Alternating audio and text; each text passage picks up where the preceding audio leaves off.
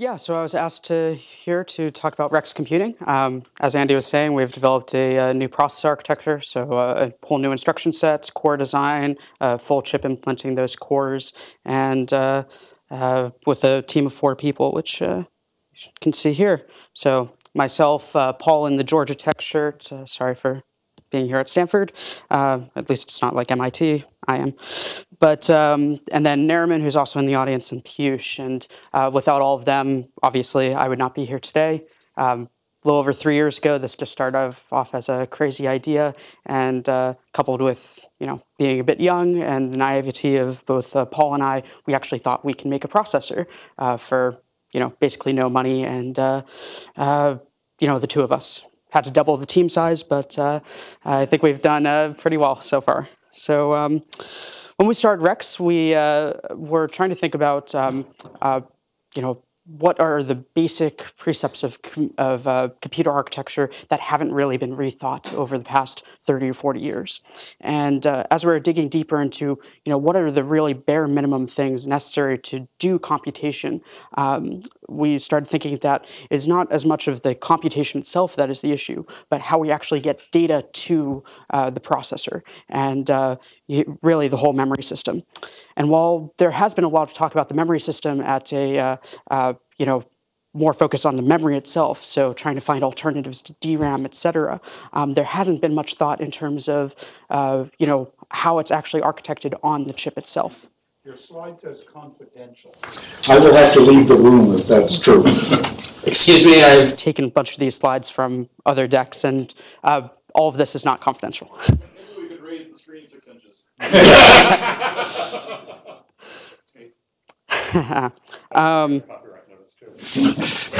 Does it still have 2016 on it? Yeah. You can tell how we've been busy actually working on the chip instead of the slide decks. That's a good thing.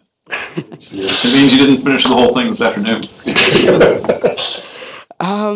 Yeah, so basically what we were looking at in terms of the memory system was the on-chip cache hierarchy. And over the decades, this has grown from having an off-chip SRAM-backed cache, very small, still relatively high latency compared to the actual chip speed, but still faster, closer access than DRAM.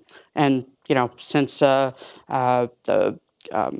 286, we've gone having on-chip caches, L1, L2, L3, et cetera, without much thought of the implications that has as we start to approach the twilight phase of Moore's law.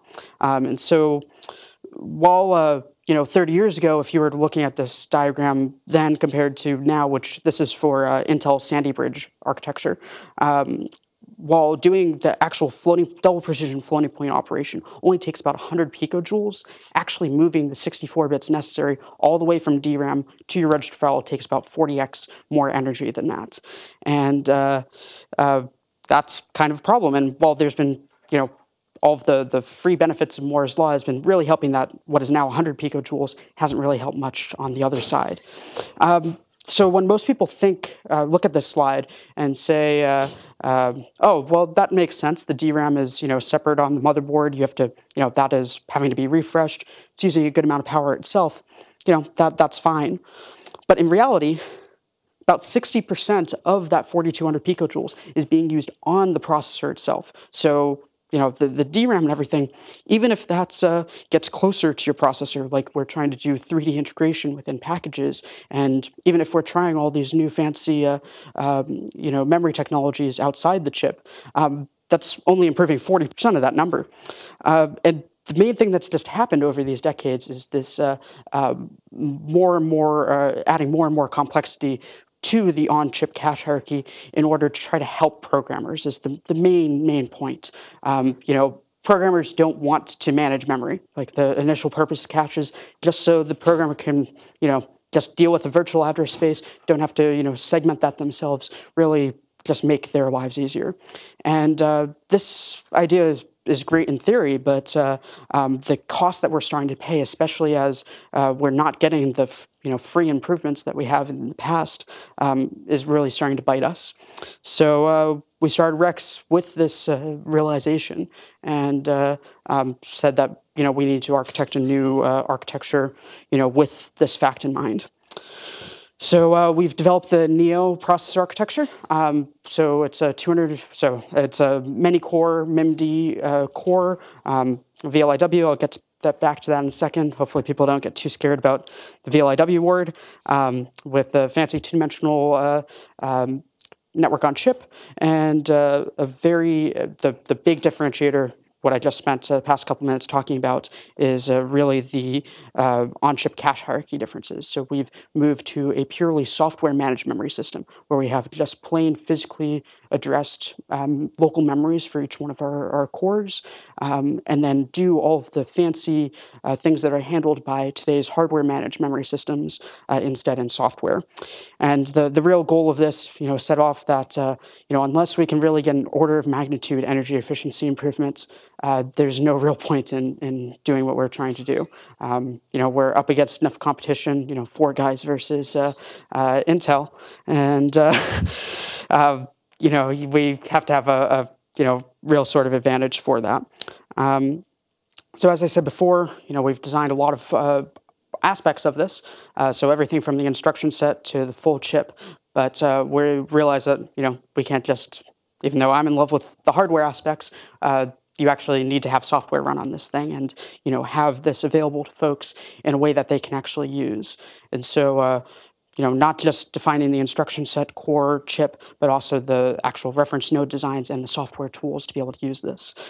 So as Andy said a bit earlier about the original S1 team and developing all of the tools necessary for that computer, we've taken a fairly similar approach. I guess we've been able to leverage the past 30 years of advancement and knowledge in that sense, plus the advent of the real development of the open source software community.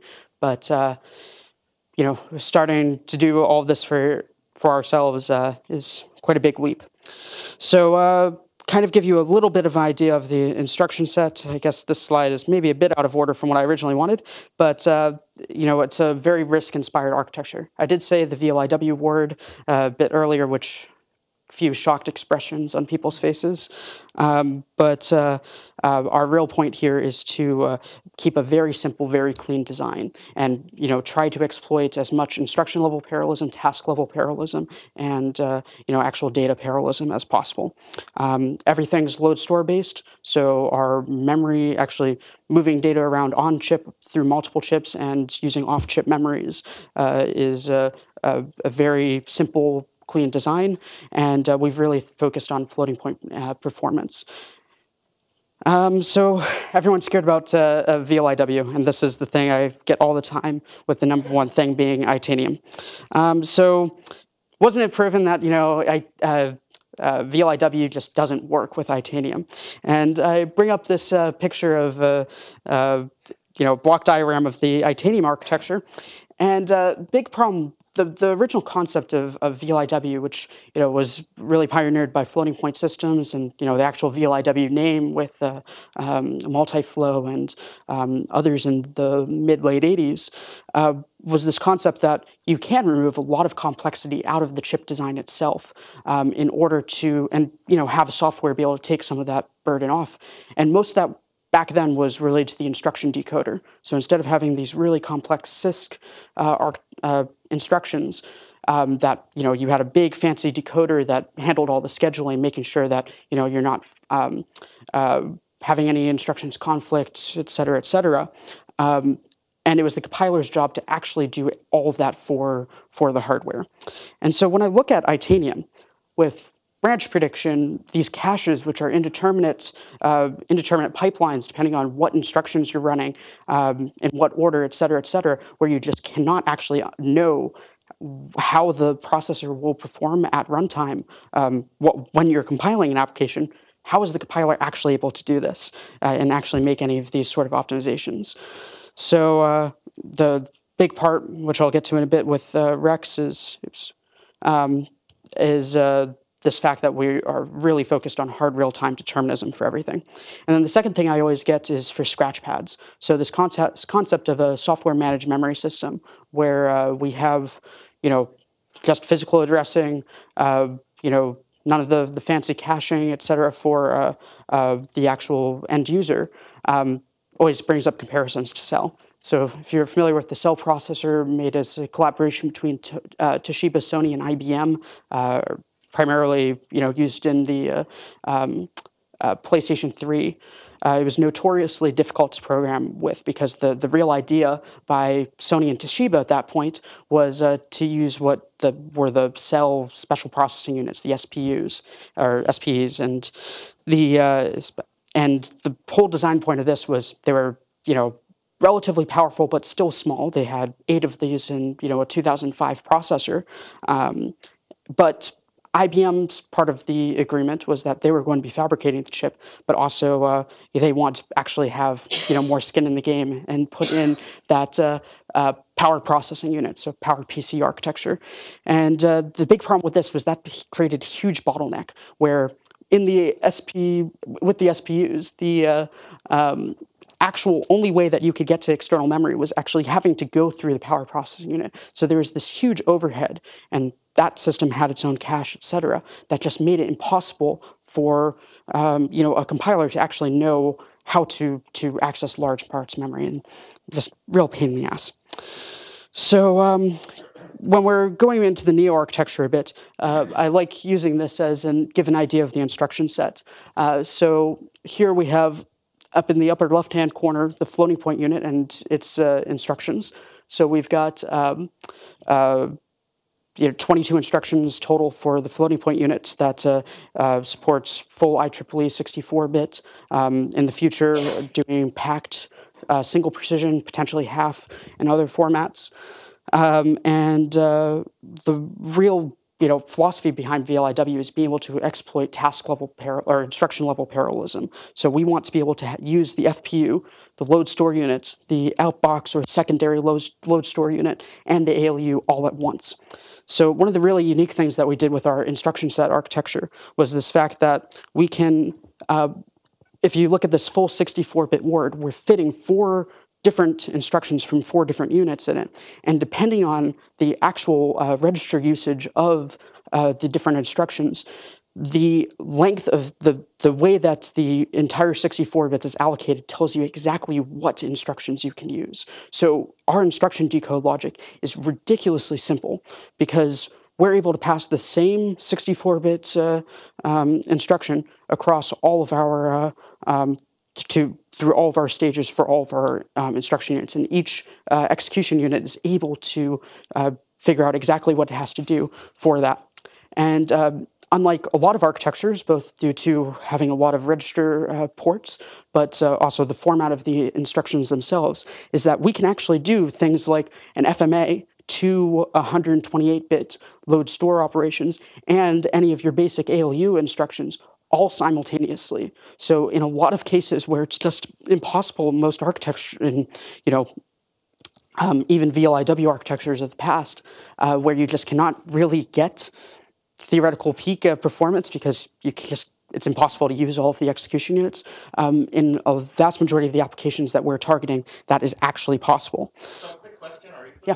Since you just mentioned your compiler in the slide before, I don't know which language you're doing. Are you going to be comparing your compiler to the Bulldog compiler? You mean in terms of the actual scheduling capabilities, or well, just a little more detail. Kind of? So I won't be in this presentation. So a lot of we could talk a bit more later. A lot of our so I guess since we're leveraging so much of the software capabilities to actually make people be able to use our processor. The software really is the secret sauce when it comes to most of this. Very simplified hardware with software taking the role. So we're happy to start showing hardware now. Still going to be a little bit until we show the internals of some of the software. But yeah, the main point of this is we can actually utilize all of our functional units simultaneously and be able to get, at a single core level, to start off with, close to theoretical peak performance. So here's a diagram of our core. We have a 64-bit ALU, a 64-bit floating point unit, and 2 load store units, which are both capable of either half-word 32-bit word 64-bit or double word 128-bit operations every single cycle. All of them are fully pipelined, with the only instructions not pipelined is the integer divide. Not fully pipelined is the floating point divide and floating point square root, but other than that, you can issue a new instruction every single cycle for each one of these units. So we can really exploit, get very high IPC count over this. The big point of this is that we can, within a core, if your program fits inside of our scratchpad with this current test silicon, 64 kilobytes of scratchpad, in the future 128, 256-bit kilobyte or more, you're going to hit theoretical peak performance. Like, we can guarantee if you're able to do a fuse multiply add every single cycle as part of the inner loop of your program, you will be hitting 2 gigaflops with our 1 gigahertz nominal clock speed. It's also really small, so not including the scratch pad. So just looking at the Neo core and actually the router as well, it's less than 0.1 square millimeters in TSMC's 28 nanometer process. So a ridiculously small core size, and I'll have a comparison a bit later on showing how that ranks up against some other both mobile and high performance cores.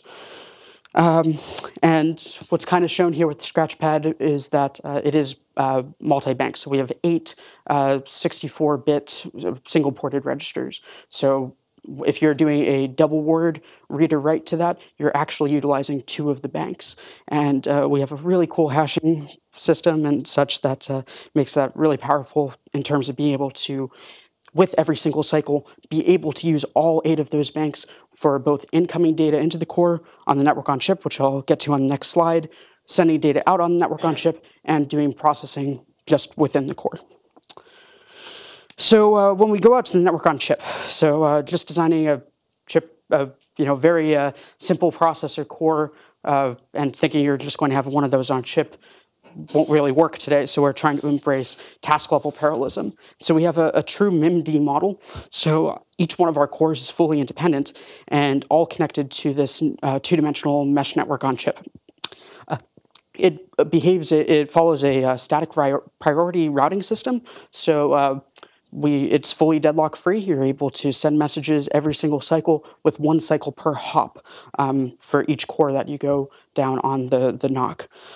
The fully deterministic part is a really important part when it comes to our compiler and actually trying to schedule these things. As just doing something within 1 core is interesting, but actually being able to architect programs to be pipelined over multiple cores, or have completely separate applications that you don't actually want potentially have interactions with other applications on the chip, be able to run and coexist in on a single chip, and so that fully deterministic behavior enables us at the compiler level to actually give hard guarantees on, it's going to take exactly 5 cycles to go from core 0 to core 13, for instance.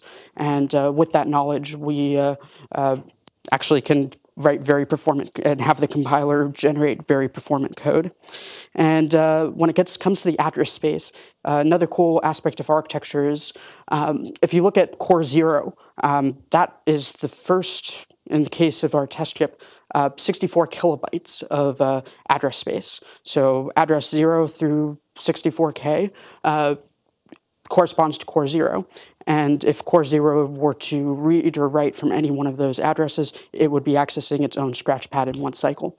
Now, if it goes 1 address higher, it would now actually be able to write to core 1's scratchpad. And that just takes, and that's handled completely automatically for it. And if it accesses that address, it takes 1 additional cycle to write out to that. And then that is just 1 additional hop to any core within the chip. This also expands not just to the address space on a single chip, but we can expand the address space to multiple chips, which will be in the next slide.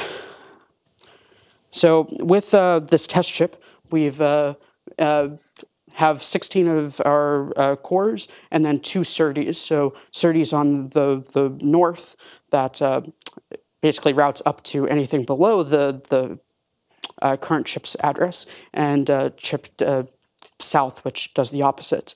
It's extremely high bandwidth compared to most SerDes, which is very good for us when we're considering trying to move a lot of data going through our chip in kind of a systolic array fashion. So 125 gigabits per second in each direction per SerDes. We've been able to utilize a multi-chip module to actually show this off with our current test silicon. And again, that the protocol is actually reutilized for the chip-to-chip links. So over the SerDes, you'd be using the exact same address space if you have multiple of our chips connected, or say are connected to something that has access to larger amount of memory like DRAM. With our current test board, we have the ability to connect to an FPGA which has DRAM attached, and we basically just map that DRAM to be either something higher or lower in the global address space. So to go a bit about the SerDes, since it is pretty interesting. So it's not your traditional SerDes, which is just a differential pair connected to another SerDes following the same standard. But we're actually doing a unique thing using another startup company called Candu Bus in Switzerland. They've developed a new type of SerDes that is much closer to a source synchronous forwarded link. But so they're able to do this 125 gigabit per second, which is over twice as fast as the bleeding edge new SerDes on 16 nanometer, and we're doing it on 28.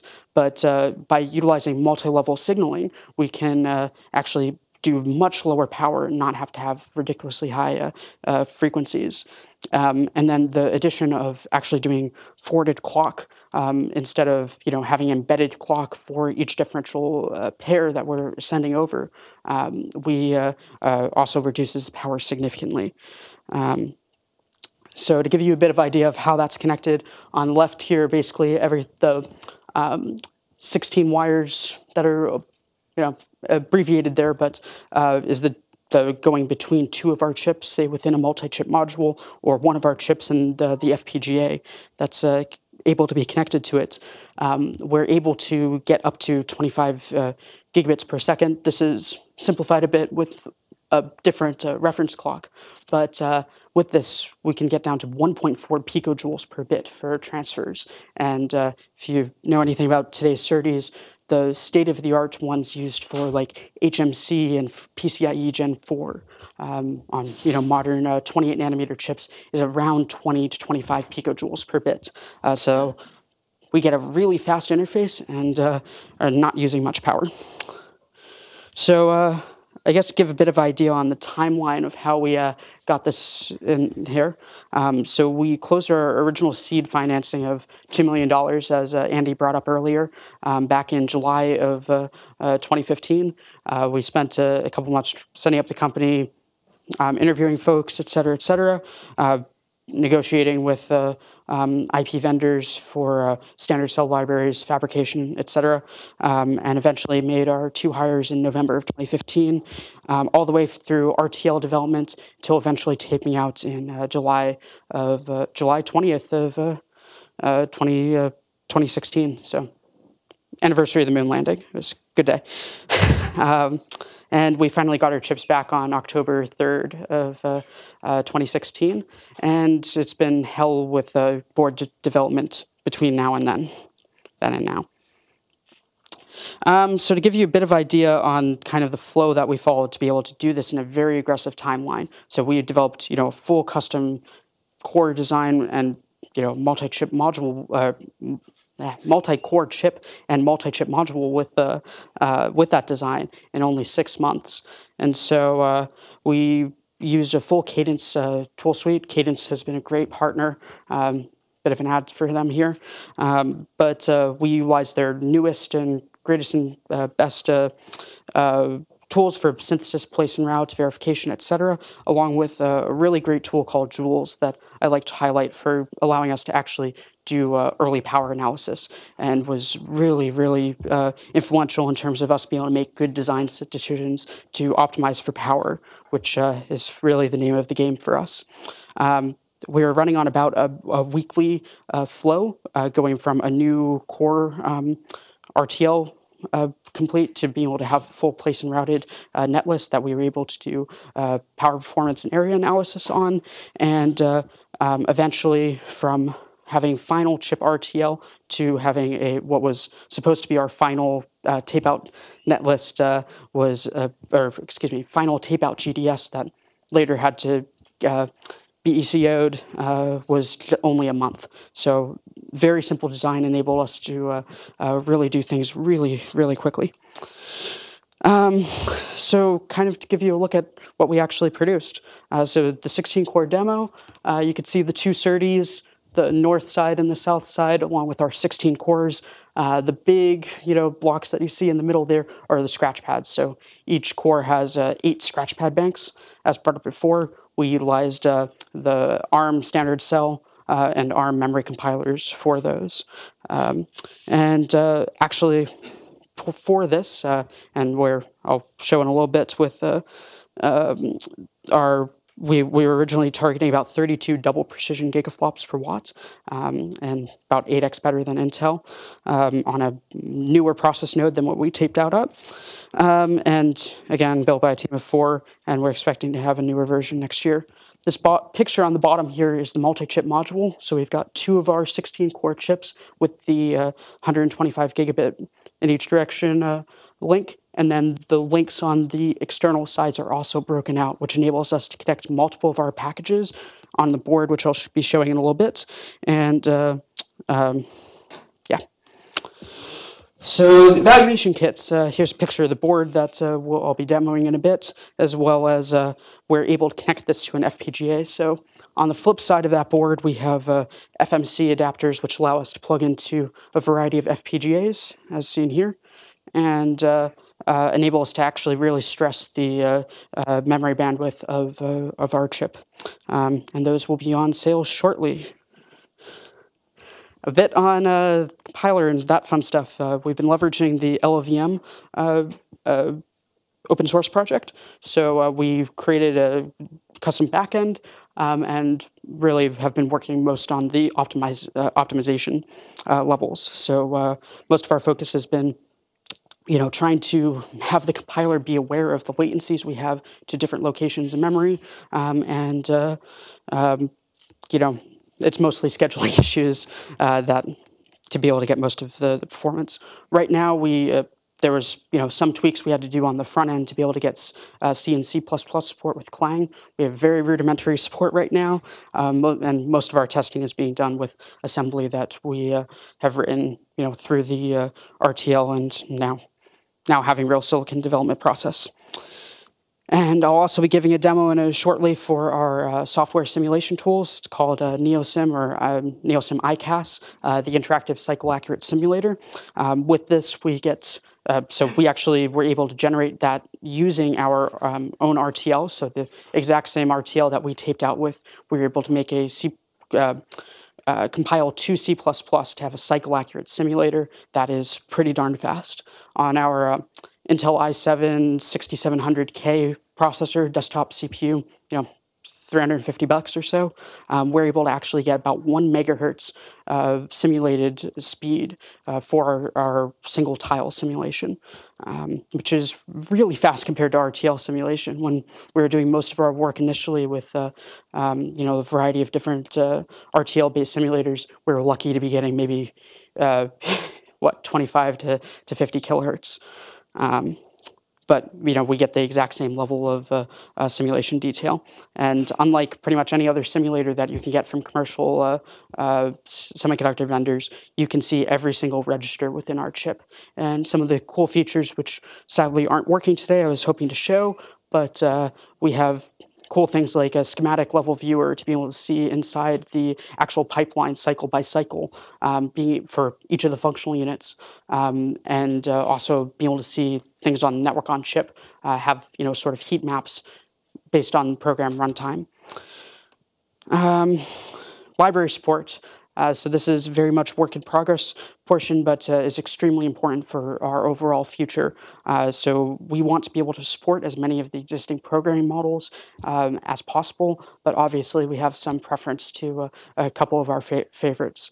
But in terms of real application areas that we're looking at are mostly things where you would be running bare metal code on this. So we really love DSP-like applications, anything, and our first demo that I was going to show here today was for FFT, for mobile base station processing. I already talked a bit about the debugging profiling, but cool thing that LLVM, with some of our changes, has been able to give us is some really cool graphs in terms of being able to show, similar to the Bulldog compiler originally. Josh Fisher's original Bulldog paper was, is still pretty awesome to me because, you get to see these graphs programs, which most people just don't seem to really conceptualize well. And real-time signal processing, I was just mentioning some of the DSP stuff, and where we see really our best levels of performance and efficiency gain is in the DSP mobile base station space, where with the oncoming 5G evolution of technology coming, there's been a real push by the telecom vendors to utilize FPGAs and more exotic hardware than they have in the past, which actually is hurting them a bit when it comes to power efficiency and cost. So we see ourselves as having a very good solution for that. So I've got a live demo that was working 4 hours ago and then broke 3 hours ago. Yeah. Don't work with animals or do live demos. So I guess, can the camera be tilted at all onto the table? Yeah, right here. I can't see too well, but this is our development board. So on that picture, not that one, this one over here, I guess. Yeah, here. Cool. You can see it, we cannot. All right. Yeah, it's showing up on the screens behind you. That helps. Oh, well. There's not too much on it. I guess there's like the Cylon Knight Rider eye, which, I'm a fan of. But so we've got a development board, have the Knight Rider kit sort of thing going on there. And we have slots for 2 of our packages, so we can have up to 4 of our 16-core dies, total of 64 cores on a single board. Right now, we only have a single package in there. I don't want to open that up yet, but I guess I could show you. Here are the chips that would go in there. Yeah, the live demo I was going to give was a 1024-point FFT, so good. We're using it as a benchmark to doing a 10 megahertz, 600 subchannel FFT baseband for LTE. And I do have some numbers, but I'm just going to see if this works. So if we can switch the computer screen. So don't think it's, there we go. Cool. So here is all the commands that we have on the board. So we've got a PIC microcontroller here connected through UART to my PC that actually is connected to our debug SPI interface on our chip. We've got a bunch of fun commands on here, but sadly it seems that I broke the chip earlier. So I'll try doing, this just initializes the ADC and gives us our initial values for actually being able to do power measurements and everything. I can do power, and right now domain A, which is our chip, is using 11 milliwatts, which is a bit too low. It should be around 50 just idling right now. I think that in doing a stress test earlier of this, I left the FFT running for about an hour and a half, and after I rebooted it, it was dead, or was now exhibiting this issue. So I can just turn on the PLL. I'll set it just to do 500 megahertz. Right now I have 750 and 1 gigahertz supported as well. And I'll do a FFT and do it for chip 0. So it's executing, or it's sending the code over. Takes about a minute or so. But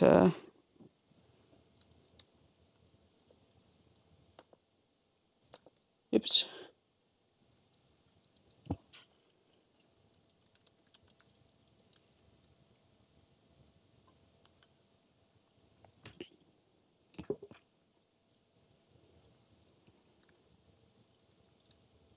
Or it may have died.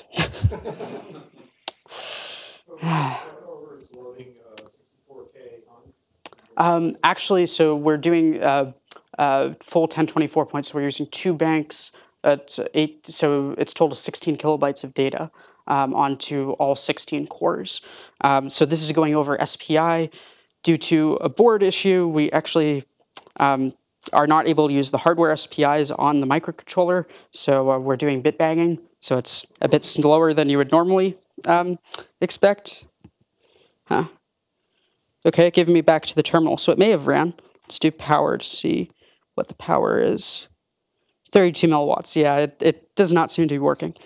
But anyways, we do have cool commands like read CSR, so I can do help app. I always forget the. So read CSR, we want to do it to tile 00 on chip 0. Or I want to do CSR 11, which is the program counter. And I'll do that for chip 1.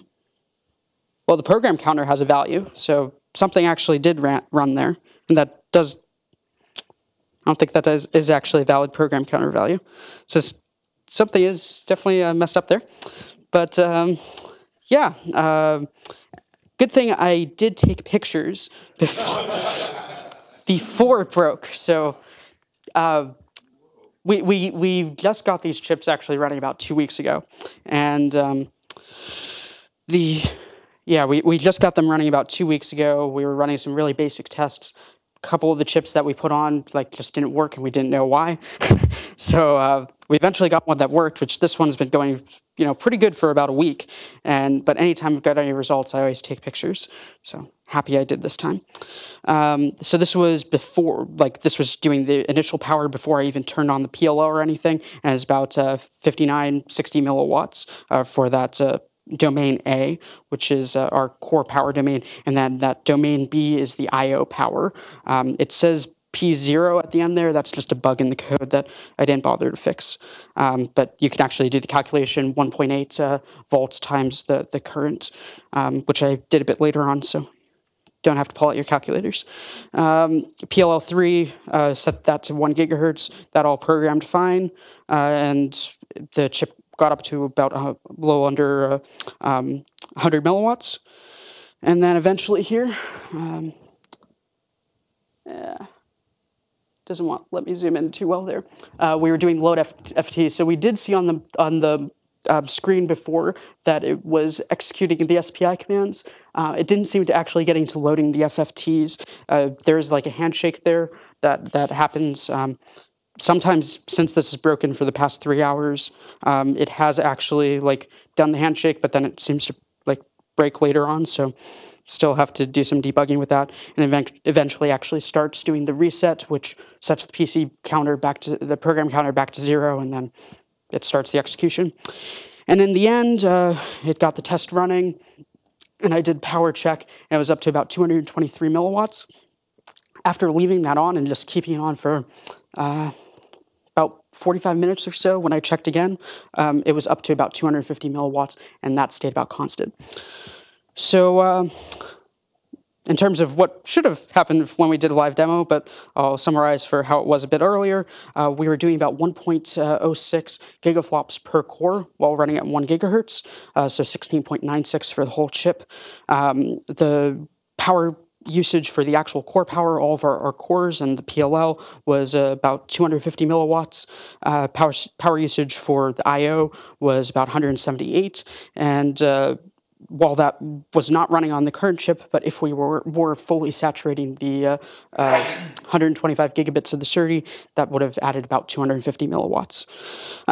So in total, adding all of those up, even the part that we didn't test today, give us about 25 gigaflops per watt, double precision, so full IEEE 754 2008 64-bit. Many of the numbers you may see, that don't actually say that exactly, usually refer to single precision or something that isn't IEEE compatible. So that's about, and this is not fully optimized assembly code right now, and we're still about 2x better than Intel on 14 nanometer today, and that's Intel's advertised numbers, which you're not going to see in reality. So to give you, and that was also for an FFT, which has question. Yeah, it's pretty clear you have a computational efficiency. Yeah. How is it your architecture compared to like Intel in terms of the overhead of like a context switch, right? Yeah, so I guess that's a longer question to answer. So when it comes to like relocating code, for instance, so one of the cool things about our global address space is that at a, if we have a set of code that is just running on a single chip, or sorry, excuse me, a single core, we can actually move that to any other core without incurring any penalties. There's nothing in the instructions that need to be changed to be moved to different cores. Thing that does, like, since I guess I didn't specify explicitly, but our network on chip is write only. So for instance, when we're, any time that one core needs data from another core, the core that actually has that data needs to send it. So it's the job of compiler, or if we have an interrupt network, which I didn't show explicitly, but it's the job of core to issue an interrupt to another core to say, hey, I need this data, or do some other sort of handshake.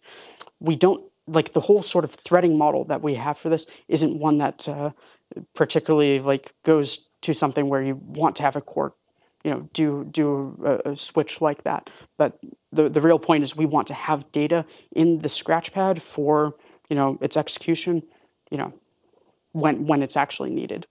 So we do have things like, we don't have branch prediction, but we do have branch instructions with delay slots, etc. So like in this FFT, we were, a lot of people don't like branch delay slots, but we were able to exploit that to, get a bit tighter inner loop and such. So much longer answer, but so to give you a bit of an idea of comparison for what will be our production chip, 256 core on 16 nanometer, based on what we have right now. For each core, in terms of double precision floating point, we're able to theoretical peak of 2 gigaflops per core. You can multiply it by 256. The numbers from Intel and Gang are pretty much advertised as you are never going to exceed this, rather than what you see in real life. And I can do a whole presentation rant on sort of how things are benchmarked and advertised. But most of the numbers that you see from the big guys, they want to be showing their level 3 BLAs, their dense matrix sort of workloads, since pretty much anything can do pretty well with that without needing to have much in terms of memory bandwidth. And so big architectural decision on our side, both at a single chip, if you're just able to load up and do everything within the memory of your single processor, we are going to hit theoretical peak performance. That we have the bandwidth and the ability to use all the functional units to do that for level 1, 2, and 3 BLAs. The FFT I showed, not super optimized, but doing 53% of theoretical peak is, I think, a pretty good start, and we should be getting much closer to that. Once we actually get real LinPack compiled and running on this, it will be blazing. So we see ourselves being about 10 years ahead of the gang when it comes to energy efficiency at this level. This year, Intel's next generation processors are staying on 14 nanometer for the first time. Moore's law effectively is over in terms of just simple CMOS scaling, and in terms of, since Dennard's law breakdown, etc., we just haven't been seeing the same improvements over the past decade, and it's going to plateau to a greater extent, and I think really realized by everyone over the next decade. But we see ourselves scaling very well. We really like what TSMC has to offer in the next fabrication generations, and we also see there being a ton of architectural improvements to be made. With this test chip, we were very conservative in terms of decisions we made, like our idle power with just the PLL running. Technically, the whole chip is like, program counter is just set to 0, but all the functional units don't have any, fancy clock or power gating or anything. So if we were to really try to leverage doing low power design techniques, our chip, like just their current chip at 28 nanometer, can be competitive with the next couple generations of Intel. And on a cost semiconductor economics perspective, we're a big fan of keeping to small dies. So while the big, Intel Xeon Phi chip and any of NVIDIA's GPUs are pushing 600, 700 square millimeters, the yield and such for that is very, very low and leads to high costs and, suboptimal kind of designs. You have to account for being able to have a bunch of redundancy in your design, which makes, you have to make sacrifices. We see that like 100 square millimeters as being a real sweet spot in terms of how you can fabricate things and be able to get away with, having very good yield and, make very well optimized designs. Where did you get the Intel yield number? They usually hold those rather closely. It's a good guesstimate. I see. Yeah, I would. So, in terms of like NVIDIA's yields, like we're sharing, a fab with TSMC. Once you're pushing, 500 plus square millimeter die sizes, your yields start dropping.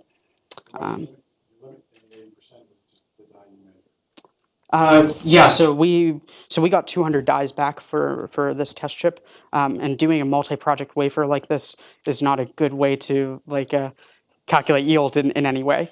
But we're based on the yield for the same size die that Apple, et cetera, all get with their mobile devices, chips. We expect to be in that range. The thing that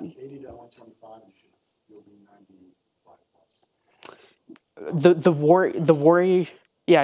worry I have with that is we have a lot of memory compared. So on the 256 core chip that I'm saying here, we would have 128 kilobytes of SRAM, and when 60+% of our die area is SRAM, we'd rather just throw out the dies that have any SRAM failures and only keep the ones that pass these tests. Both NAND flash and disks got a sudden jump in capacity when they decided memory can be wrong all the time. Yeah, I guess I like my stuff being correct. If you believe in erasure encoding, if every fetch is wrong, you're paying for the circuits anyway, so you might as well have them always active. It's definitely a thing we want to explore, but there are ECC SRAMs with the 16 nanometer stuff. Like it's an option in the memory compiler to have just single bit correction and like 2 bits detection, or I forget exactly, but it's definitely a popular thing on newer designs.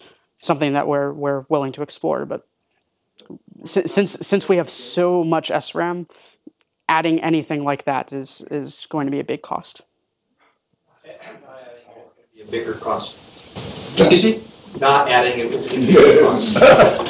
Yeah. Well, so far, like when we tested the memory on this test chip, it's surprisingly all worked, and 64 kilobytes in 0.27 square millimeters for the whole core size with the SRAM compared to the 0.1 for just the core and router logic. We were surprised that worked. But give you a bit of an idea in terms of the total area size for different cores. So just compare those on a 28 nanometer process. Obviously, TSMC and Global Foundries are a bit different, but it's a comparison. We're getting significantly higher flops per square millimeter, and like compared to an ARM Cortex A15 core that's 10x larger than our core, we're still significantly higher performance. And then same thing with the full x86 core. Granted, that Jaguar was primarily a mobile device CPU, if I remember correctly, but I'll take it. Same thing with Atom, but the big comparison here is Haswell, which is not only a real Intel high performance core, but one manufactured on a more advanced process node. It's a 22 nanometer. I love TSMC, but Intel's had the fabrication advantage for a while, and we're still little tiny core punching outside its weight class. We've got some great advisors, also not on here. I'd like to thank Lenore Mullen and Isaac Yonemoto and a bunch of others that have helped us a lot along this whole process. And we've done a lot in a fairly small amount of time. So just a couple pictures, which I forgot I had as hidden slides. So I'll go to show those. Very nice. So that's my index finger that you see in the background there, out of focus. We have ways of verifying if that's true or not. I'm turning off Touch ID on my iPhone now. That's it's a 3x4 square millimeter full die. It has, you can kind of make out the SerDes on the north versus our core. Obviously, the top metal layer, while it looks pretty under light, it's not can't actually see that much in terms of details. But we have 150 micron bumps on the SerDes, and then higher bump pitches over the main cores, and 240 bumps total. It's not very complicated at all. Although we're looking at some really cool micro bump technology around 30, 40 microns with advances on TSMC 16 nanometer. So very excited about that. Made this using our GDS2 that we taped out with. Pretty design. I'm really crossing my fingers at some point I'll have a couple hours to etch off some of the upper layers to do another photo like the one before, and actually try to see some of the internal circuitry and such. But yeah, that's pretty much that. We could do a Neo Sim demonstration. We got it ready for the FFT that was supposed to run on the real hardware, so you can now just see it running in simulation. So, Nairman, you want to come up? Cool. Just while he's setting up. Yeah. So what is the memory latency on the load? So load is 1 cycle. 1 cycle. And remote transfer between cores? 1 cycle per hop. So, going all the way down and across. It's a log mesh, or is it just a log or just mesh? Just mesh. Okay. So when we're going off chip, so for the SerDes, 125 gigabit per second bandwidth, with the latency being 4 cycles from point to point. So when you go off of the router on die 0, appearing on die 1, you're getting, that's an additional 4 cycles. And the memory accesses are perfectly uniform, no banking or anything like that? There's banking, but it's all aligned with, so all of our memory addresses are byte aligned, and you can, yeah. So there's no variation in strides or anything like that? No. Quick question. Is your mesh Wrapped so that it comes? No, it's not a torus. Would love to do that, but next time. Question. Yeah. One is like parallel numerics, and counter to that is like a sequential convolution, and a good test for that is entropy coding. For example, Hoffman or arithmetic coding. Mm-hmm. Do you have some numbers on those? They also map, get a measure about regular programs, but the most complex convoluted are the entropy coding. So do you have a number? How many clocks per bin coding? I don't know specifically for that application. So our compiler tools are still, our main focus for the past 2.5, almost 3 months has just been getting our boards working. So we haven't been able to spend the time that we were originally planning on trying to get more software to run. This FFT that Nariman's about to show is like the first quasi application demo that we've been able to muster and did have running on hardware, not, and now not. Any test on sequential nature of computation? Do you have a better answer for that? For it? Sequential code, Yeah, I don't know. branch-intensive code. So this one, this is an in-place FFTA algorithm. It has 3 for loops in it, a lot of iterations. Yeah, you can start. You can start. Okay, yeah. So yeah, we easily use the branches. Basically, I'm a hardware engineer myself. I'm not a software engineer here, but I use the assembly, wrote different codes for memory copy, matrix multiplication, and the FFT, and it was just very basically efficient. We use the branch relay slots, and we can parallelize basically instructions. I think the question is on serial code, like compress out of the spec benchmarks. That's a particularly tough one for a VLIW. You haven't looked at any of those? Not yet. Case in point, Intel gave up on it already, and so did NVIDIA. I know it because I was contracted to design our alternate sequential architecture. So, but there are ways how you can map that sequential to entropy coding into parallel architectures. Okay. I'd like to talk to you more about that. I actually was on the HP team that transferred Titanium to Intel, and I coded decompress and got nearly 6 instructions per cycles. You can do it, but it's hard work. I got 3 bins per cycle. That's like there are several IEEE things on that. But Intel's, it is in the generation 6 Intel's processor, but their main interest is different. So maybe we can talk on that, how you can utilize that approach. Yeah. So right now, in terms of what Naren's about to show at the simulator, we're able to get cycle counts for things and such, but it's still a relatively very low level development environment for us. So we're hoping that we'll be able to get more real applications running once we have the hardware in a more stable state. So I guess I could talk through it. So this is ICAS. So not very pretty at the moment, but functional. So we have basic scripting interface. You could technically load that script into the thing, but create one of our tiles. Yeah, you can go through it. So yeah, first we add. It depends how many processors we want to, how many cores we want to run. For example, we have 16 cores. In here, we are just using one of them, and that is tile number 0. In the simulator, we add the tile first, and then we start initialize it with the initial code that we have, like we set the program counter to 0 and some other operations like rounding. We set the rounding type and those kind of stuff for the floating point. After the reset, with this command, we load the assembly code that I have written before. For example, this is an assembly code for FFT.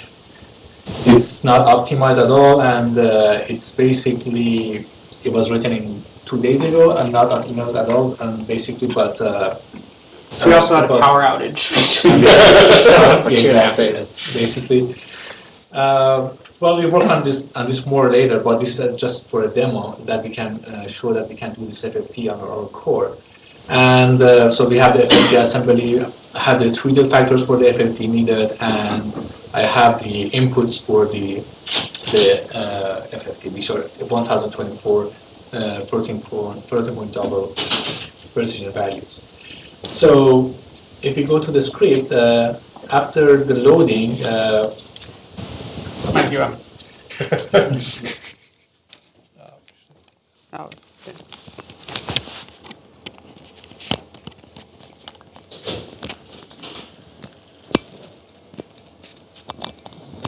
okay. So Yeah, and after we load the program into the basically this simulation environment, it takes for this one actually it takes about 100 cycles to load more than 100 cycles. We load it into the memory to the basically tile, and then after that we start the execution of the code. So what I can show you, I usually just copy and paste the whole thing. So basically what we do here, it will by to this point it will initialize the scratch pad or our memory. For example, I can show that I have loaded the X values into the bank number 4, starting address 0. I can show maximum for now. Okay, I can show, it goes up to 8. I can show 5 of them. So you can see the X values in this basically memory addresses. These are the IEEE format. And then, so now we can see the scratchpad memory values. So what I did last night, after running the FFT, I can compare the output values in the scratchpad with what we expect, and they were correct. So the FFT was working, but to see how so this basically column shows the scratchpad values, which is our memory. This one we can see the register file values and our CSR registers, which we use to program the core, and then these are the GRF and FRF basically. General purpose register file and floating point register file. Right. So I can actually start, this is cycle accurate. If I say step 10, basically it will do 10 execution of 10 instructions and 10 cycles, and then basically whatever changes, the simulator basically shows it in a different color. And this one, this plus one, increments by 1 cycle basically. And well, this FFT takes a few 100,000 cycles. For example, if I do 100,000 step, it takes a little bit of time. And do you have the NeoSim console open? Oh, yeah, it's on the back. This one?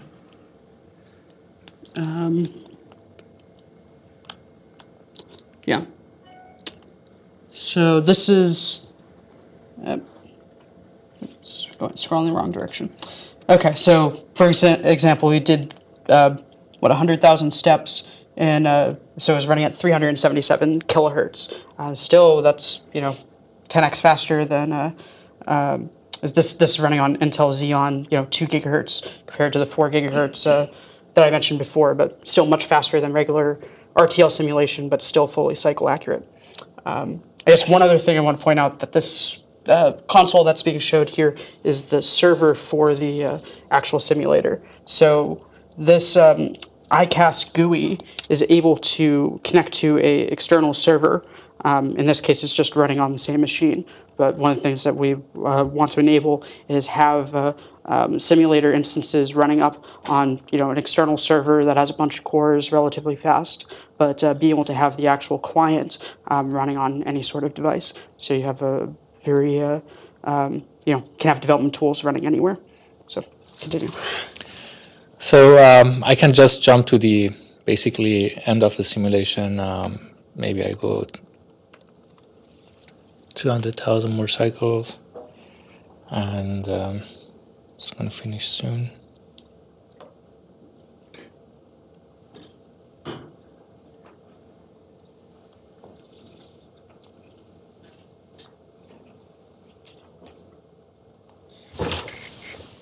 Okay.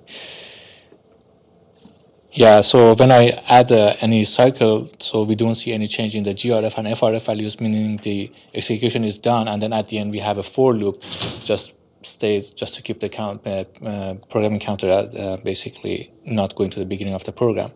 And when it's done, we can see the final values in the scratchpad, and that's how I compare the values with the expected values, and they're correct. And we have added a few functions just in the last 2 days. We don't have to see the values in hex. Now we can show the values in decimal, and basically it will be easier to interpret them. Yeah, that's basically it. Thanks. So that's the basics of the ICAST tool. There's our assembler, and so like the assembly file you saw there. The actual machine code, obviously, that's being generated by LLVM, currently with just a very basic set of optimization passes.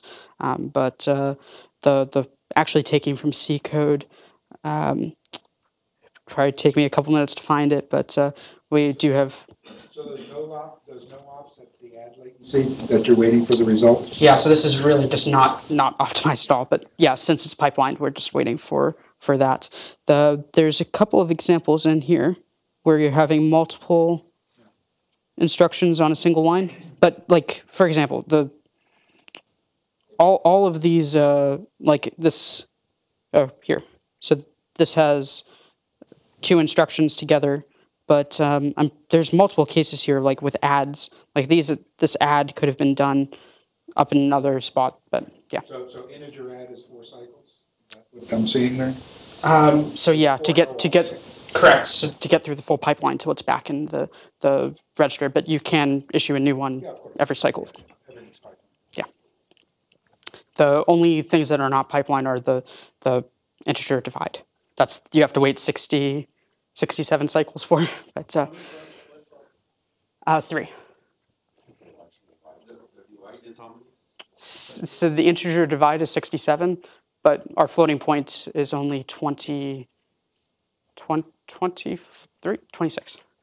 But you can issue a new floating point divide every 14. Huh? 12, okay. Or it's just simple. I couldn't hear you. Are you using SRT divides, or is it just subtracts and shifts? For divide. So the addition, or so the ALU divide is what do you call it? Grade school division, log division. Yeah. The floating point unit. Actually, do we ever figure out what they use? So the floating point unit is Berkeley hardfloat. So yeah, one of the things. So iteration? I think they use. I thought they use Goldschmidt, or do they use Newton? No, you're on Goldschmidt, it's not self-correcting. It is Newton. It's Newton and correctly rounded? I believe you were the one that verified.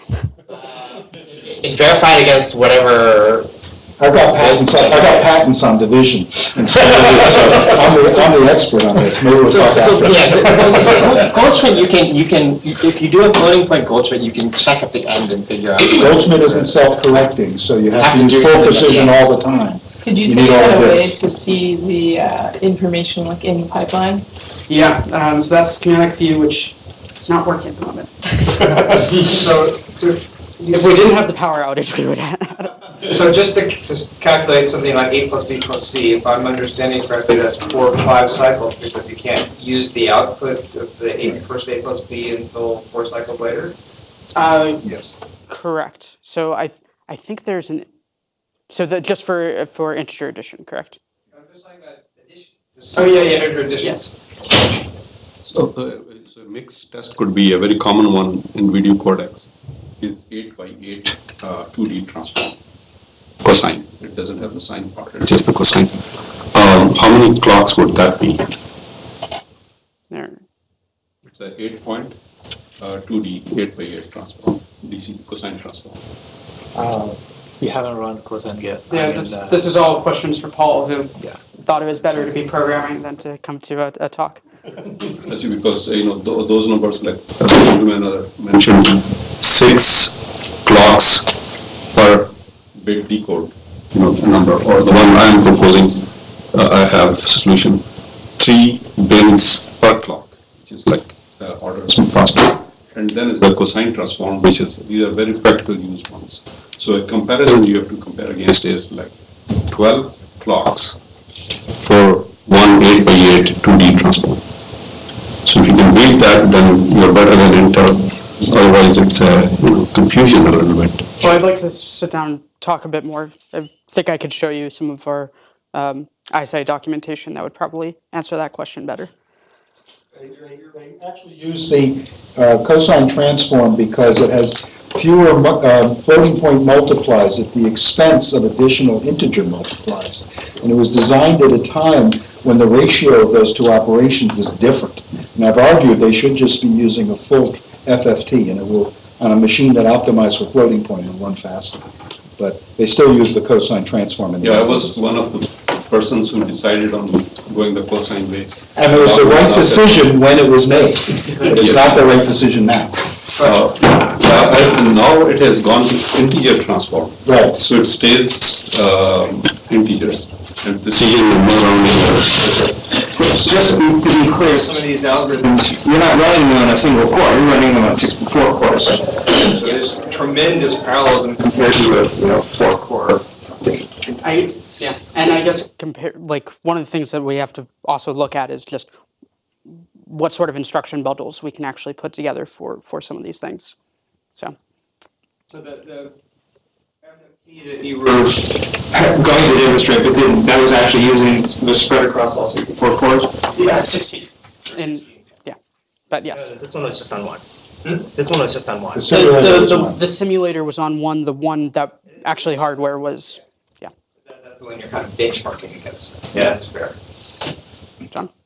Can you talk a little bit about your business model or your plans, how you plan to introduce this to the world? Are you going to become a chip vendor or a board level product vendor or a system level product vendor or an IP licensor, or what do you expect to do? Cloud service.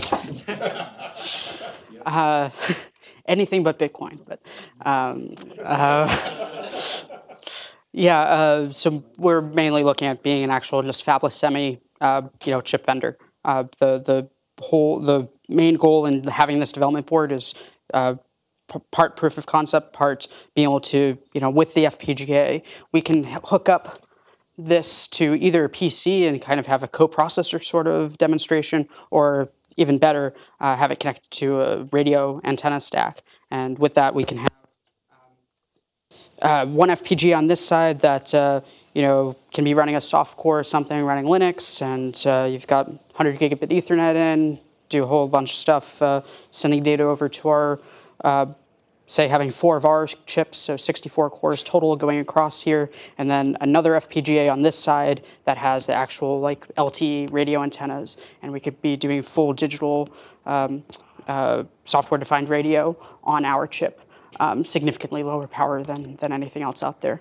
So this 1024 FFT, not optimized and missing a lot of pieces, but in terms of the gigaflops number for that, and the efficiency for that is very comparable to wanting to do an LTE stack.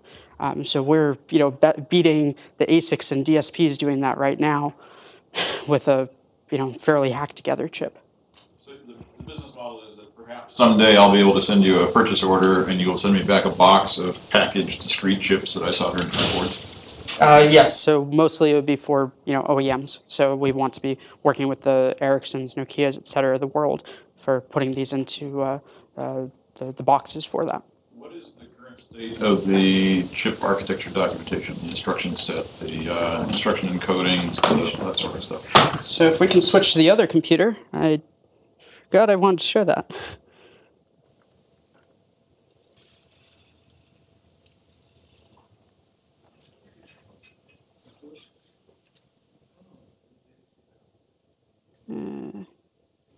So we have both a web-based and PDF version of the ISA documentation. So the goal is to try to get this out next month.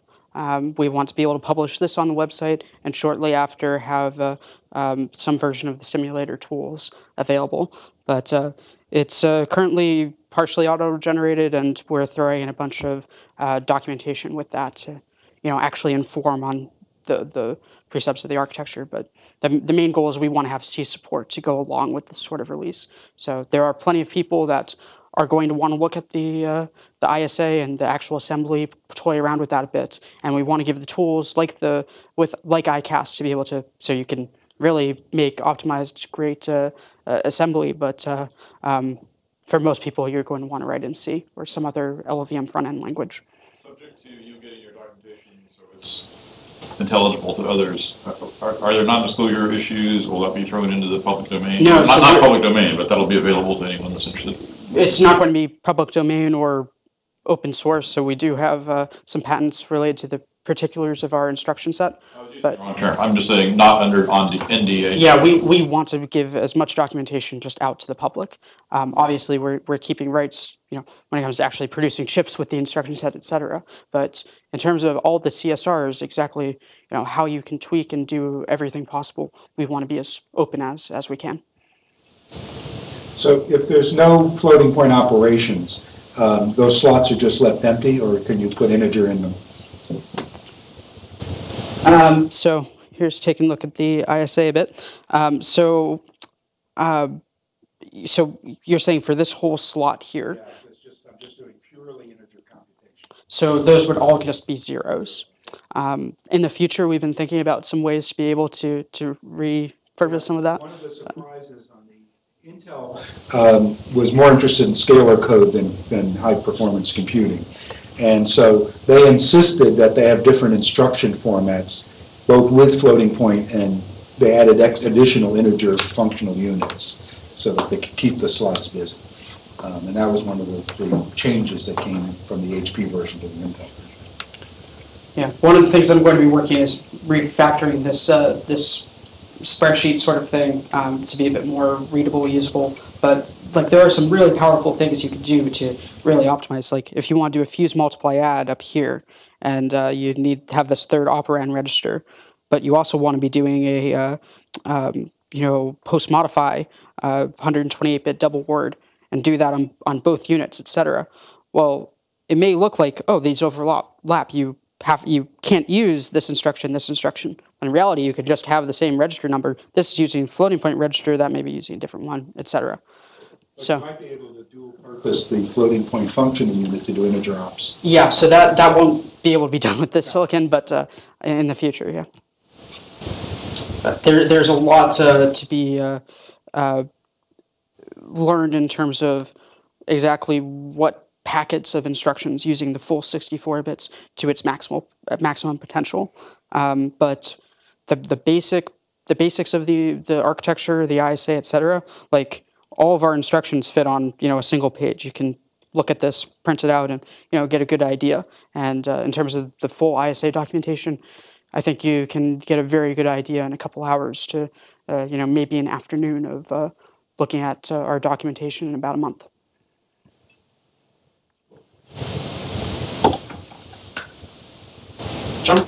Full disclosure, I've had the occasion to chat with you several times through the last couple of years, and I don't claim to understand your architecture issues, but I've been surprised at how well you seem to understand a lot of different architectures from a lot of different vendors, going back decades.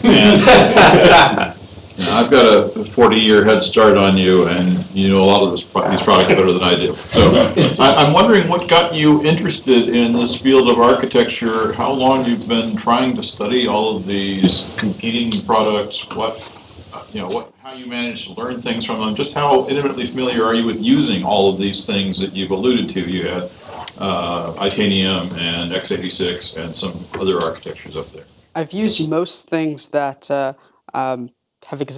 most common things that have existed in the past 20 years or so my lifetime, I guess alpha and after, but like a lot of the floating point system designs, multi-flow, et cetera, that we've taken a lot of architectural inspiration from. CDC, everything back to the CDC 6600. I'm a huge fan of and love, but sadly I've not gotten the chance to use them. And in terms of emulators and such, if I had free time or something, that's something that I would love to do because of. But in terms of actually being able to create those emulators, since I haven't looked deeply, but the few that I've seen don't seem to be that great.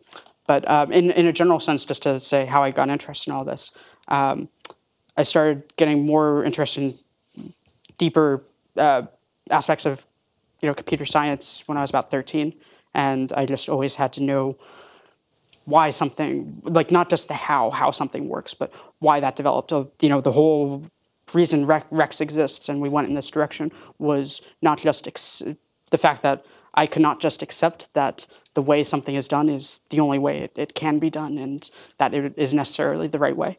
So that's for sure.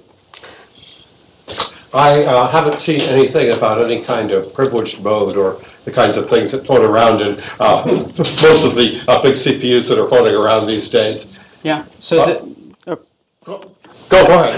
I think you're going to answer my question. Okay. So there is no privilege mode or anything. We are looking at having a bit of memory protection options, but at it's more like address protection, like ranging at the network on chip level in the future.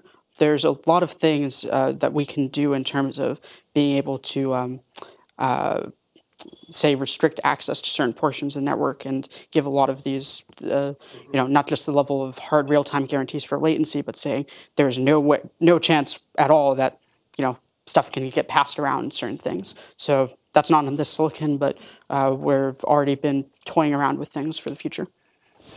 There are applications where it's not needed. Between using a VLIW instruction set and scratchpad memory and branch delay slots, it seems like you've got a really big compiler problem on your hands. Yeah. And 30 plus years of VLIW experience has come up with much better superscalar compilers.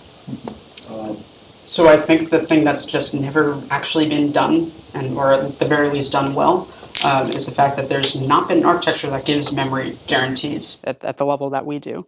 And the problem I've just looked at time and time again is that if you cannot say, be it because of some particularity of the network on chip or because of where you are in the pipeline, what instructions you executed, whatever, if you can't say when you can use data or where it will be somewhere else to be used, there's no way a compiler can actually figure things out. In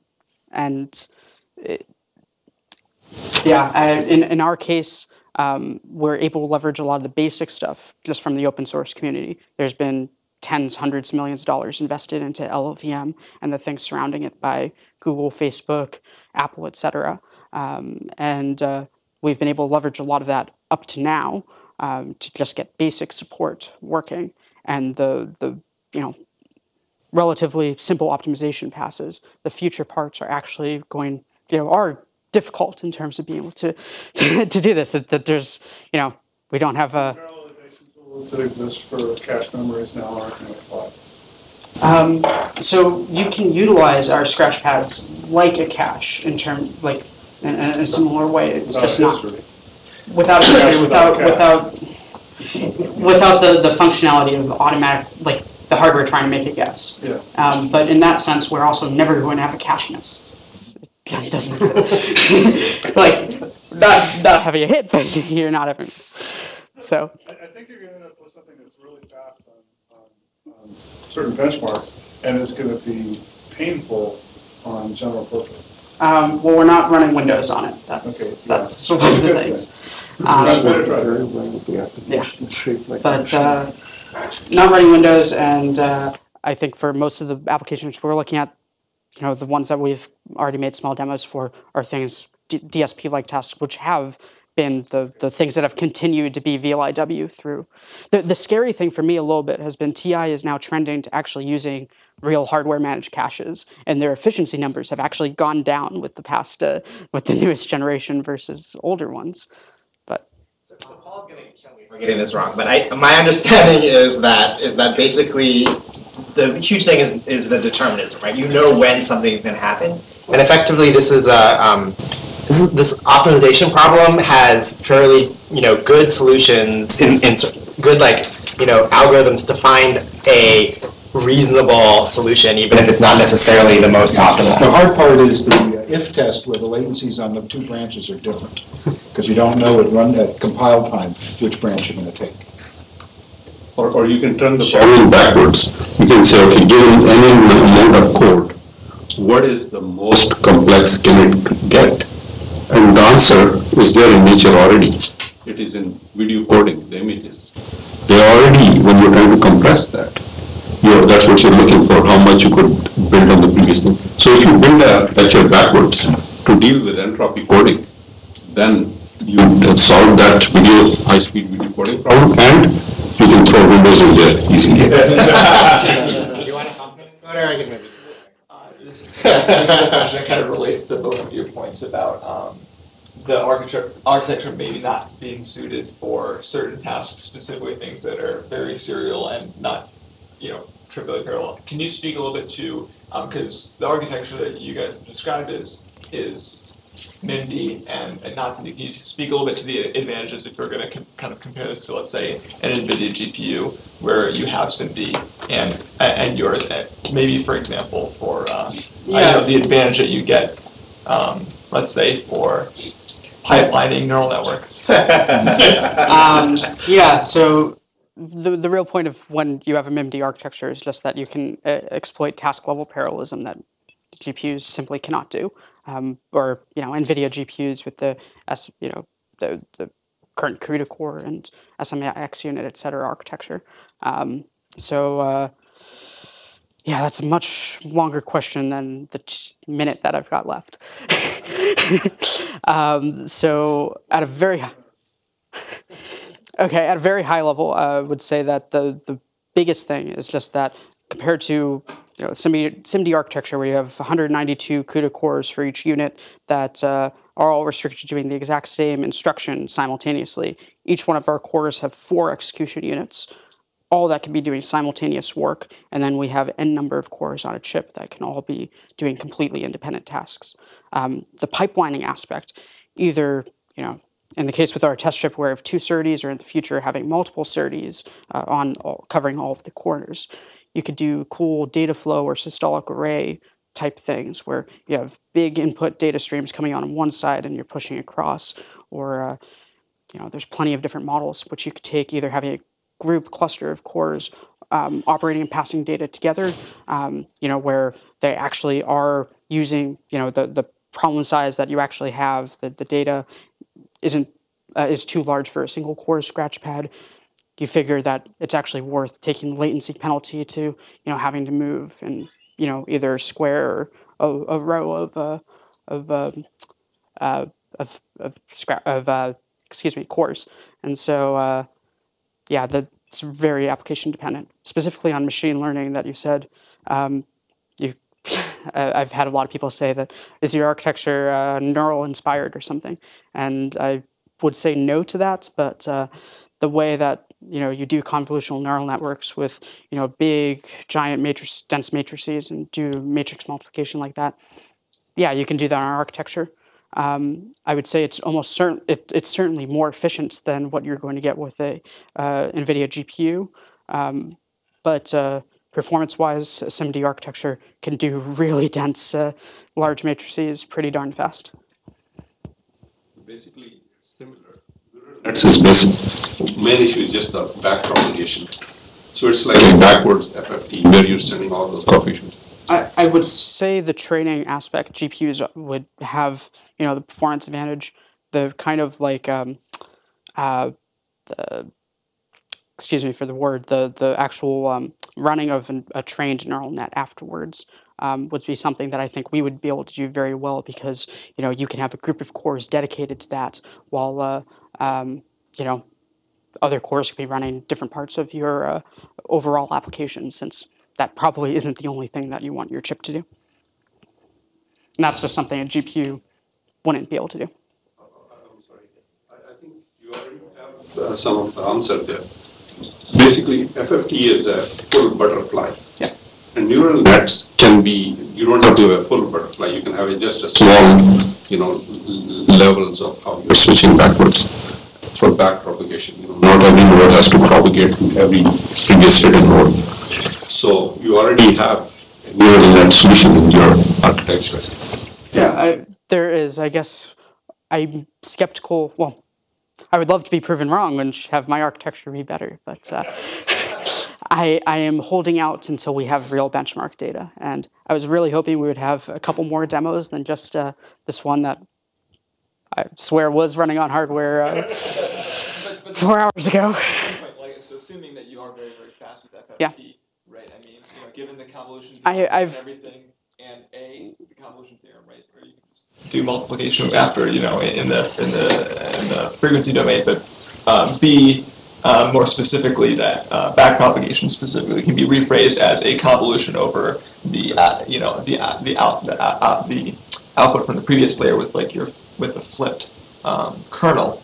So you can rephrase backpropagation as just kind of the same kind of convolution. Theoretically, you should, if you're going to be as fast and as efficient for FFT, I can't see it, unless I'm missing something with the memory aspect there. It seems like you should be also very, very fast for at least convolutional neural networks. Oh, I definitely think we'll be fast. I guess like our advantage compared to a GPU can't do an FFT like we're doing. It like our 16 core thing here, little tiny chip, will outdo a lot of NVIDIA's GPUs on just that raw level like that. I would love to actually have a benchmark to show that we can beat out, a GPU on. The reason I asked about the memory subsystem was two-dimensional FFT.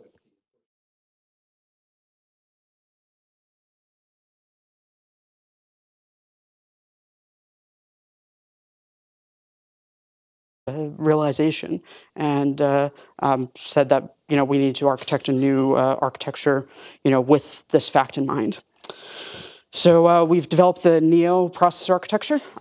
So it's a it's a many-core MIMD core VLIW. I'll get back to that in a second. Hopefully people don't get too scared about the VLIW word with the fancy two-dimensional network on chip, and the big differentiator, what I just spent the past couple minutes talking about, is really the on-chip cache hierarchy differences. So we've moved to a purely software-managed memory system where we have just plain physically addressed local memories for each one of our cores, and then do all of the fancy things that are handled by today's hardware-managed memory systems instead in software.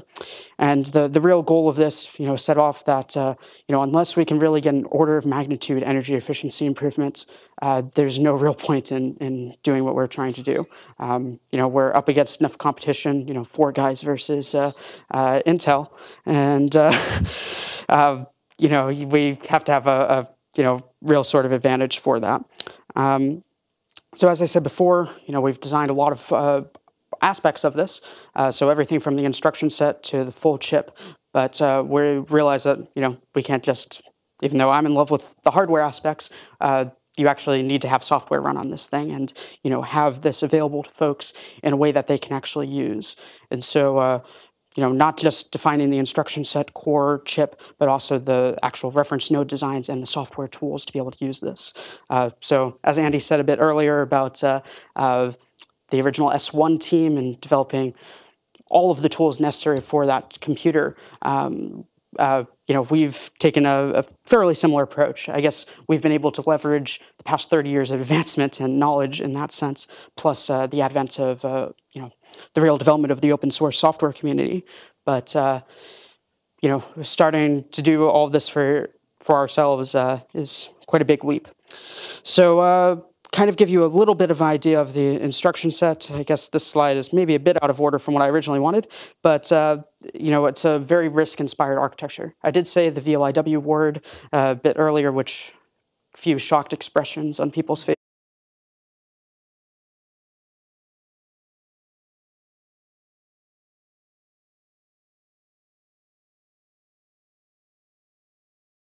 Yeah, so I was asked here to talk about Rex computing. As Andy was saying, we've developed a new processor architecture, so a whole new instruction sets, core design, full chip implementing those cores, and with a team of 4 people, which you can see here. So myself, Paul in the Georgia Tech shirt, sorry for being here at Stanford. At least it's not like MIT, I am. But, and then Nariman, who's also in the audience, and Piyush. And without all of them, obviously, I would not be here today. A little over 3 years ago, this just started off as a crazy idea, and coupled with, being a bit young and the naivety of both Paul and I, we actually thought we can make a processor for, basically no money, and, the 2 of us. Had to double the team size, but I think we've done pretty well so far. So when we started Rex, we were trying to think about, what are the basic precepts of computer architecture that haven't really been rethought over the past 30 or 40 years. And as we're digging deeper into, what are the really bare minimum things necessary to do computation, we started thinking that it's not as much of the computation itself that is the issue, but how we actually get data to the processor and really the whole memory system. And while there has been a lot of talk about the memory system at a more focused on the memory itself, so trying to find alternatives to DRAM, et cetera, there hasn't been much thought in terms of how it's actually architected on the chip itself. Your slide says confidential.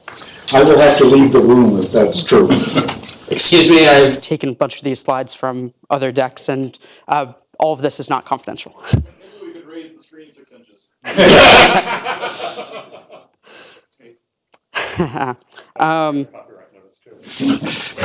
Does it still have 2016 on it? Yeah. You can tell how we've been busy actually working on the chip instead of the slide decks. That's a good thing. It means you didn't finish the whole thing this afternoon.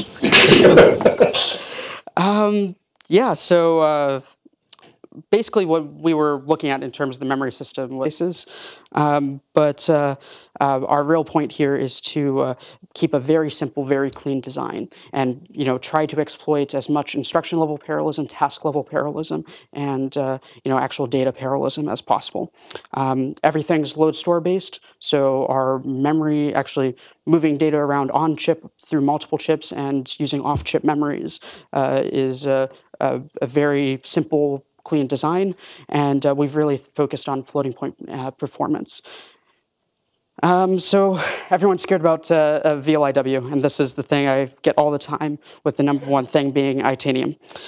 So wasn't it proven that VLIW just doesn't work with Itanium? And I bring up this picture of block diagram of the Itanium architecture, and big problem. The original concept of VLIW, which was really pioneered by floating point systems, and the actual VLIW name with Multiflow and others in the mid-late 80s, was this concept that you can remove a lot of complexity out of the chip design itself in order to have a software be able to take some of that burden off.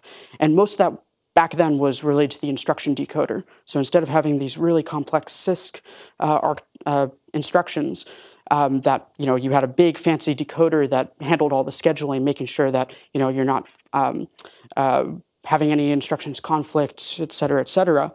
And it was the compiler's job to actually do all of that for the hardware. And so when I look at Itanium with branch prediction, these caches, which are indeterminate pipelines, depending on what instructions you're running, in what order, et cetera, where you just cannot actually know how the processor will perform at runtime. When you're compiling an application, how is the compiler actually able to do this and actually make any of these sort of optimizations? So the big part, which I'll get to in a bit with Rex, is this fact that we are really focused on hard real-time determinism for everything. And then the second thing I always get is for scratch pads. So this concept of a software-managed memory system where we have, just physical addressing, none of the fancy caching, et cetera, for the actual end user, always brings up comparisons to Cell. So if you're familiar with the Cell processor, made as a collaboration between Toshiba, Sony, and IBM, primarily, used in the PlayStation 3.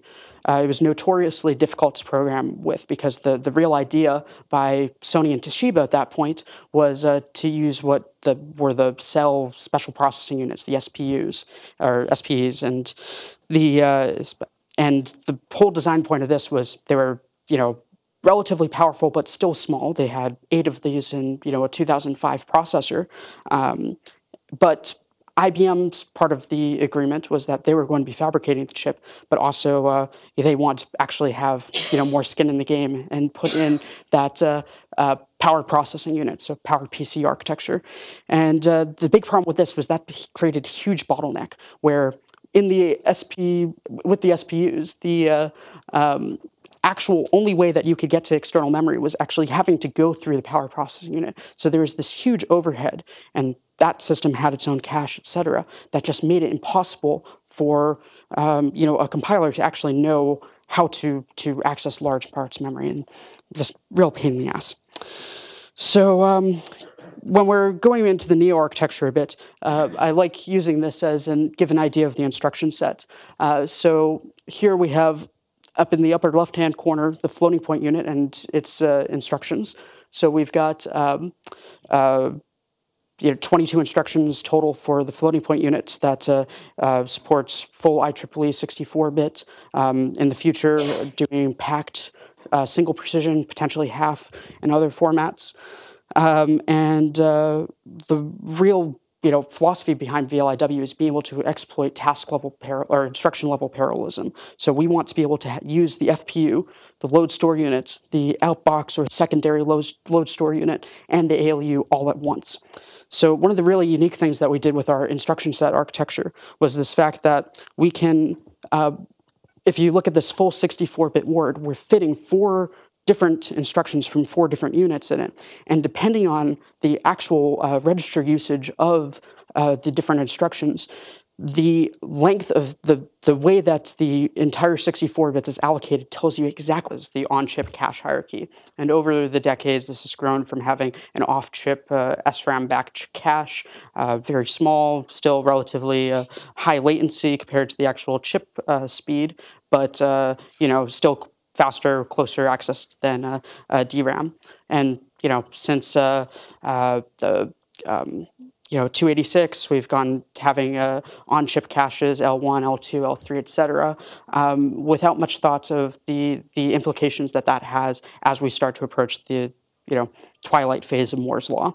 And so while 30 years ago, if you were looking at this diagram then compared to now, which this is for Intel Sandy Bridge architecture, while doing the actual double precision floating point operation only takes about 100 picojoules, actually moving the 64 bits necessary all the way from DRAM to your register file takes about 40x more energy than that. And that's kind of a problem. And while there's been, all of the free benefits of Moore's law has been really helping that what is now 100 picojoules hasn't really helped much on the other side. So when most people look at this slide and say, oh, well, that makes sense. The DRAM is, separate on the motherboard. You have to, that is having to be refreshed. It's using a good amount of power itself. That's fine.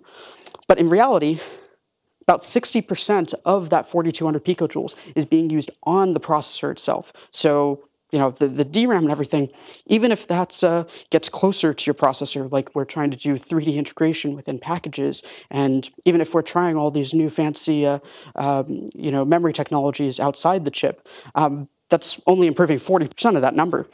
And the main thing that's just happened over these decades is this more and more, adding more and more complexity to the on-chip cache hierarchy in order to try to help programmers is the main point.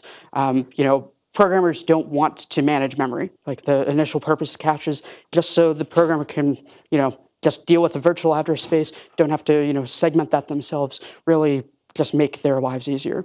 And this idea is great in theory, but the cost that we're starting to pay, especially as we're not getting the free improvements that we have in the past, is really starting to bite us. So we started Rex with this